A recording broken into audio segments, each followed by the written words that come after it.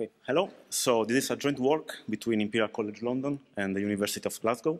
And the topic is how to implement programs that implement protocols in a way that can be statically type-checked. So I will start with an example.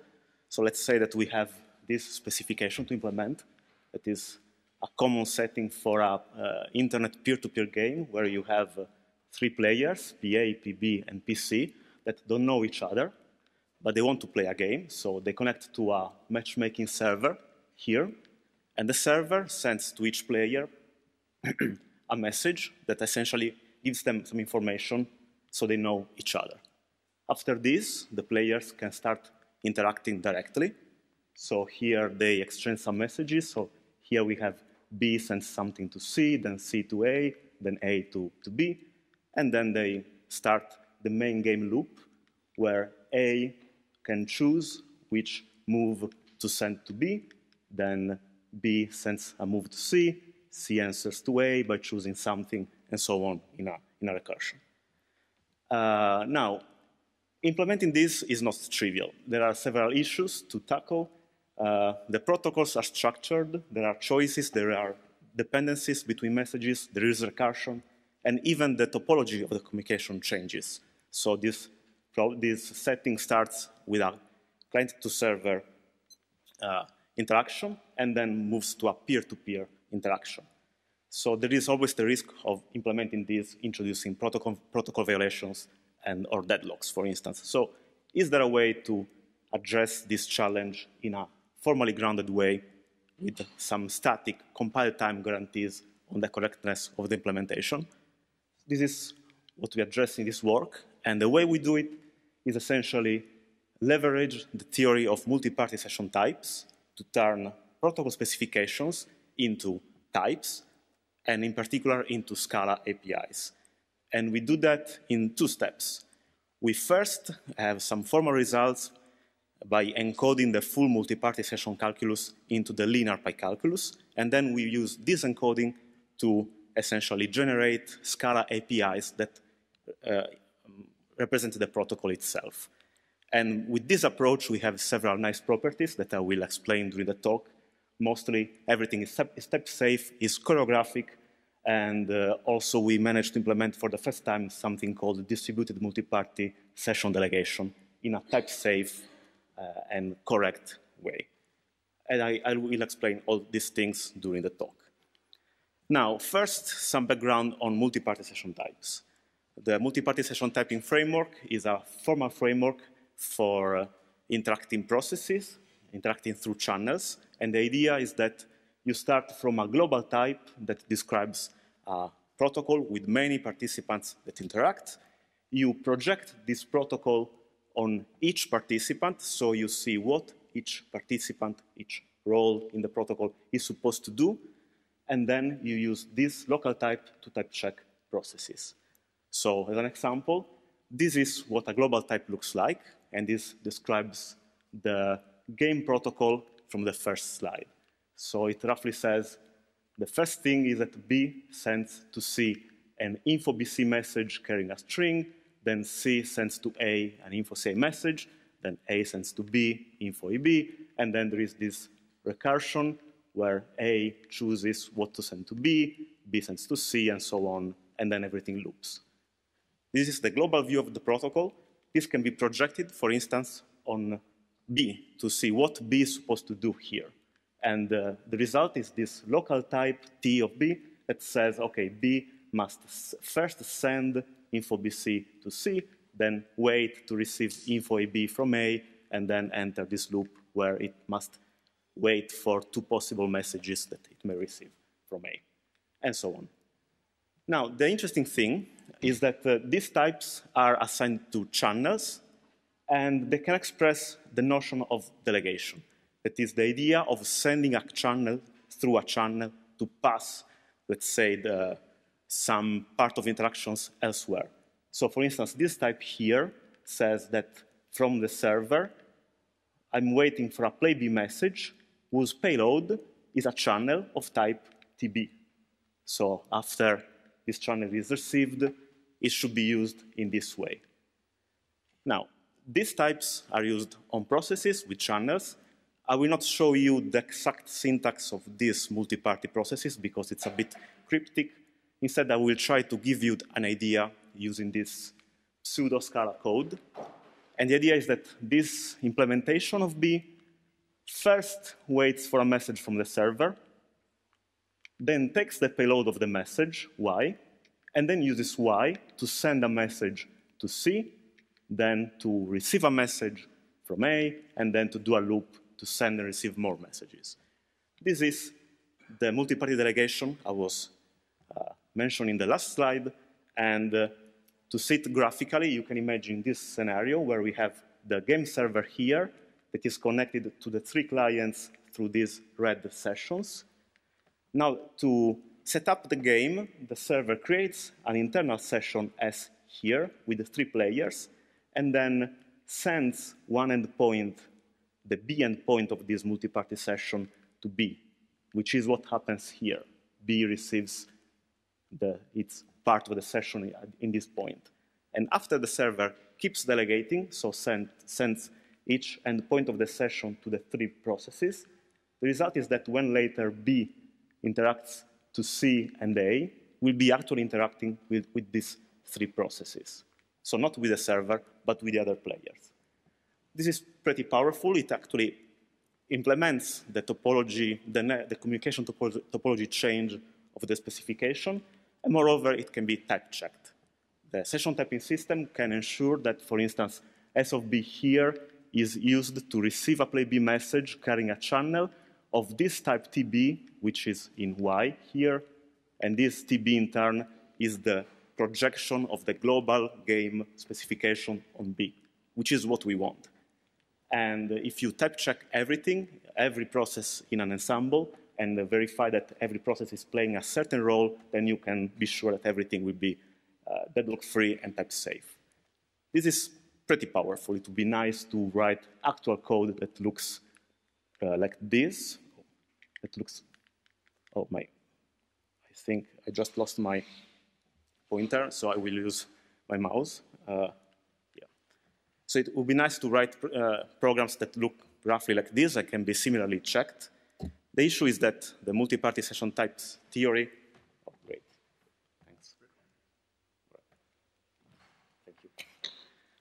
Is actually a bit quite far away from what we would expect on standard mainstream programming languages. It is a very high-level theory. The very notion of multi-party session is very high-level. The theory is quite rich and sometimes even intricate. So to bridge the gap and bring this to use, essentially we needed to do 3 things. First, find a way to decompose the multi-party sessions into binary channels in a correct and type-safe way. And this is needed because in practice, binary channels is what we use. For instance, think of TCP/IP sockets. And then we need to figure out how to actually implement correctly the multi-party delegation, and then also provide some APIs that give all these things in a user-friendly way in some mainstream programming language. Now, this is not immediate. There is some previous work on parts of these challenges. For instance, there are works that decompose multi-party sessions into binary channels, but introducing some centralized message routing that we don't want. We want our interactions to be peer-to-peer.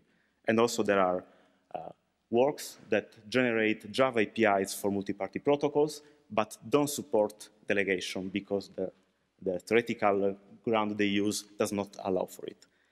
So in this work, what we do is we start from what we did last year, that is where we showed that binary sessions with just 2 participants can be actually represented in Scala using a library called L-channels by going through an intermediate encoding into the linear pi calculus. What we do this year in this work is we prove that you can also encode the full multi-party session calculus that is larger than the binary one in the linear pi calculus, and in this way you for free get some way to implement parts of it. And the intuition is that the linear pi calculus offers a very more low-level calculus that is closer to implementation.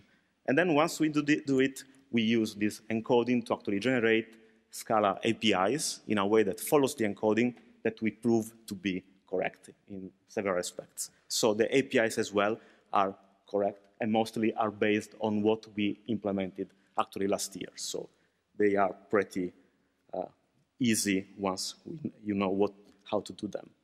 So now I have a few slides where I will try to convey the idea behind the encoding, because later it will show up in the implementation. So let's say that we want to represent this multi-party session with this type we've seen earlier into the linear pi calculus, where you only have binary channels that you can use once. Well, the thing you do then is you first isolate the binary channels connecting each role in this case, three-party interaction, and then you have to type them separately. In this case, you give a type to Z1 and Z2 separately by observing what this multi-party type is doing towards A and C. This is, again, the type for player B. And the result of this operation, that I will not detail, but is essentially just a linear input or output type. Here it's saying that the channel between B and A must be used to input an info AB message, which is the first thing that happens here with a string, while the channel BC must be used to output an info BC message, which is what happens here. And since we only have basic input-output types, we have to encode the continuation of the protocol as a continuation. So we must include in the message another channel. So here, essentially, whenever we receive this message, we also get an input channel to receive another message later. Here, when we send this info BC message, we also need to send an input channel that the recipient will use later to get another message from us. This is the intuition, and once you have it, then a multi-party session is just a label tuple with one channel for each role we are going to talk to, and the type is obviously a label tuple type from here. Now, this approach is type safe in linear pi calculus, but does not preserve the order of interaction. So by looking at this type, one does not know which channel should be used first. The answer is C, according to the original type. So when we encode processes, we actually recover this information, the correct ordering. I will now briefly show how an encoded process looks like. So this is the origin of the encoding. So this is a multi-party process that, through session S, sends an info BC message from B to C and continues SP prime.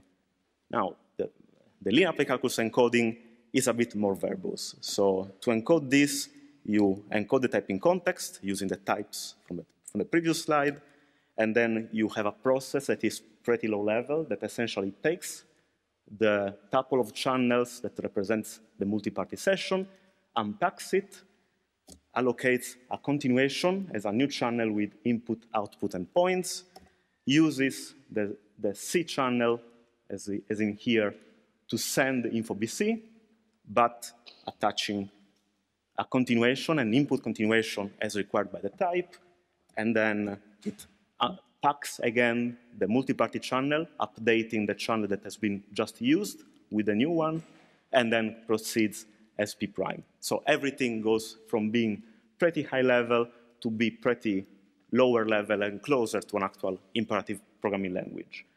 And notably, in our encoding, we managed to preserve the distribution of the processes. So when we encode a parallel composition of P and Q, what we have is the encoding of P in parallel with the encoding of Q. And this is the main difference with previous approaches from Perez and Carbone et al. In previous paper, where they had an encoding that essentially introduces more processes here to route messages and preserve the types. So with this, we can prove several correctness properties. Our encoding is type preserving. It preserves the behavior of processes, so any execution of the multi-party process is mimicked by the encoding. Every execution of the encoding corresponds to an execution of the original process. So everything matches. And also, if you are into theory, we also proved that our encoding is defined if and only if the typing context in multi-party setting is consistent, is well-formed. And this is pretty interesting. I cannot go much into details, but essentially it says that we cover the whole theory, and we also find a pretty deep connection between the multi-party and the linear calculus worlds. But anyway, now we have the theory, we have some correctness results. How do we implement all of it? Well, fortunately, this is from the previous slides, once we have determined that this multi-party type becomes something like this, we just need to implement it literally in the same way. So this is a tuple of, a label tuple of channel types, of linear types. In Scala, this could be represented as a case class with two fields, A and C, as in here. And these two fields are just input or output of info AB or info BC, which in turn are message types that are composed by a string payload, as in here, and a continuation that is in this case an input type, as in here. Now, these input-output classes were already provided last year by our work on the binary setting.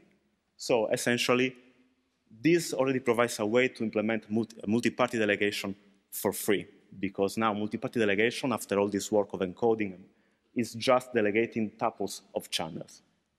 So everything becomes really straightforward and straight from the theory now. And the only missing thing is, again, as in the previous slides, what is the correct order for using these two channels, where to guide developers in using these classes. What we do is just we add some send or receive method that provides only what the original type allowed to do. So in this case, TB required to send info BC to C with a string.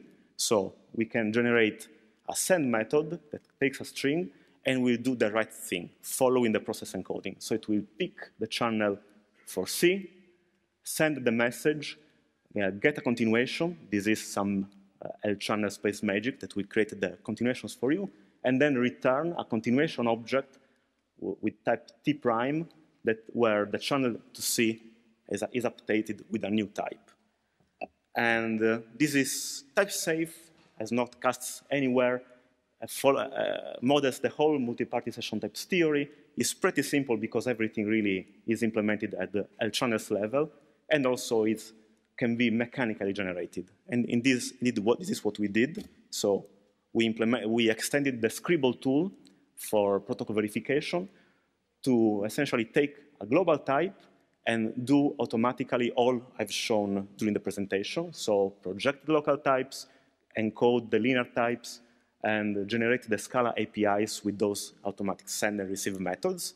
And now a developer can take those Scala APIs and use them to actually type check real programs.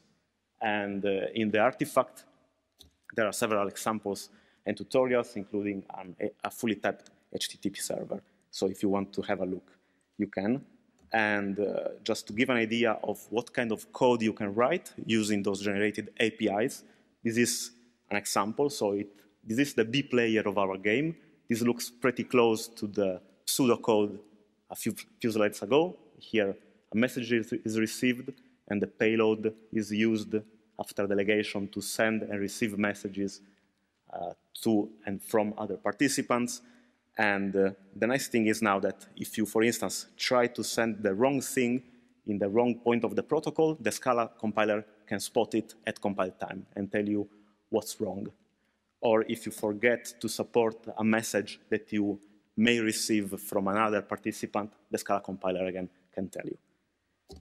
So this is it. So we presented the first encoding of the full multi-party session calculus into the linear pi calculus.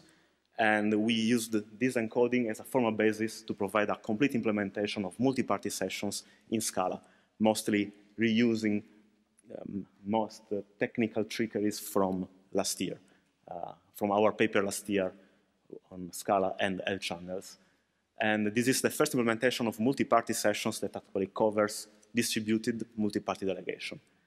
And of course, we have some future work in mind. In particular, we want to extend the approach to other languages that already have now binary session support, and have libraries that do that, like Haskell, OCaml, Rust, even if they may not support distribution, so we have to look into it.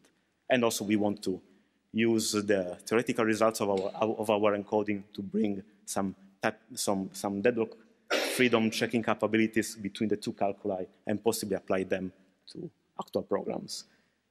So if you want to try our artifact, it's available. Also, the artifact of last year has been updated, so the channels library with examples from this year's paper, they are available at these links, so if you want to try, feel free. This is it. Okay, thank you.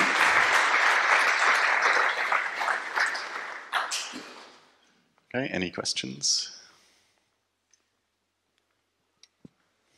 Yeah, Eric? I was wondering about this operational correspondence or operational equivalence result. As far as I can see, the multi-party session type would allow you to specify something like A sends, B sends, and C receives, and D receives. But swapping the two in the middle, nothing can stop you from doing that when it's expressed peer-to-peer. So there must be some kind of slack between the two. This result says that if you take an encoded process, it will behave as the original one. So we are not taking, if I understood the question, an arbitrary calculus process that is using the encoded types. Because in that case, if I understand the question, the usage order may be different. We are taking specifically the encoded process that, using our encoding, does the right thing. I think we might take it offline. All right. Okay. Sorry. Jonathan? This is really nice work. Thank you. I was curious in looking at your example. It looks symmetric, and in fact, many times when you go beyond two parties in a session, you do have symmetries. Is it possible? Does your theory and your implementation extend to kind of arbitrary numbers of kind of symmetric parties in a of symmetric parties? What? So a multiplayer game that can have any number of players that all use the same protocol. Where you mean the number of players is dynamic? Exactly. Yeah. Oh, okay. Not in this setting. We took the, let's say, classical multi-party theory where the number of participants is set in the type statically. There are works that extend to dynamic number of participants, if I recall, from Danielo and Yoshida. But the theory is much richer, so we need to look into that. At this stage, we wanted to make sure at least the basis works. Sure. So, thank you. Elias? So I think it's really nice. So historically, I've always seen session types as quite unwieldy, and now you showed this Scala code in the end, and it looks really nice. So my question is there some overhead by using this system as opposed to have you compared the performance with other?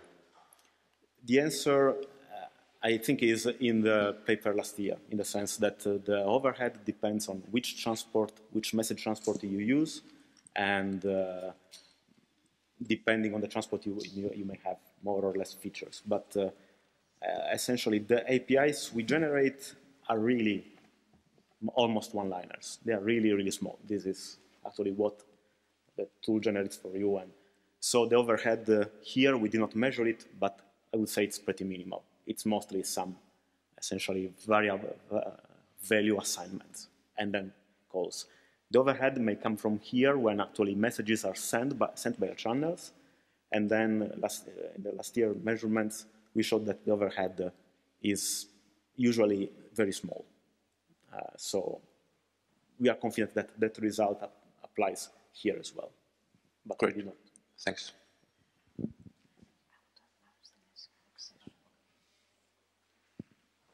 Right. Any other question? There's another question from Jonathan, if nobody else. Yeah.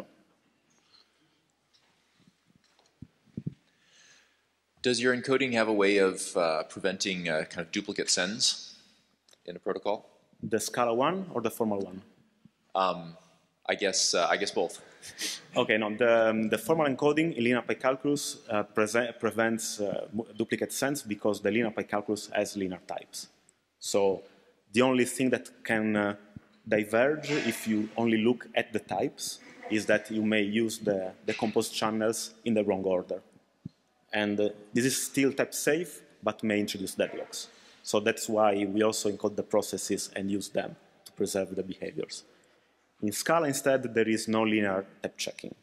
So what we do is what was called by Luca Padovani the ostrich approach. So essentially, we hope the developers will not try to use channels twice. And if it happens, there is an immediate check inside these channels here. So there is a flag, and an error is raised immediately. And no extraneous messages are sent. So this is the quick follow-up comment. So there's work by myself and a colleague on affine types in Scala. Last year, Uppsala, La Casa. So yeah, of course, there's something to be explored here. Definitely. Right. Okay, so the session is over. So let's thank the speaker again.